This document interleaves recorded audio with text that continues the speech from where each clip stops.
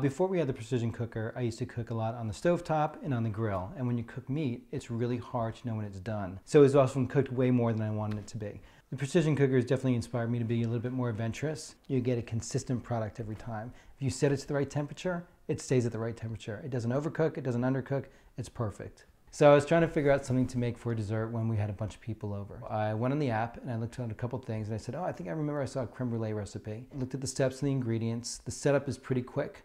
So I went out, bought everything, came home, made salted caramel creme brulee, put it in little mason jars, and I set the timer for 176 for an hour, came back, and it was all done perfectly.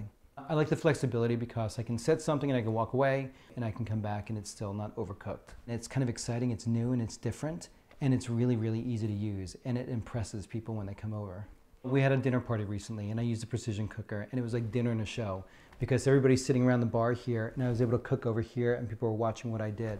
So I made steaks that night and I cooked them just under where they should be, took them off, let them sit for a bit, blow-torched them, and they were perfect. People were a little skeptical when I suggested we go to our house instead of go out to eat, but I said, I promise you, you won't regret it. And they didn't. So now we entertain all the time. I feel like I definitely get restaurant quality results when I cook with the precision cooker. If I have a choice between cooking something on the stovetop or on the grill, I'll go to the precision cooker.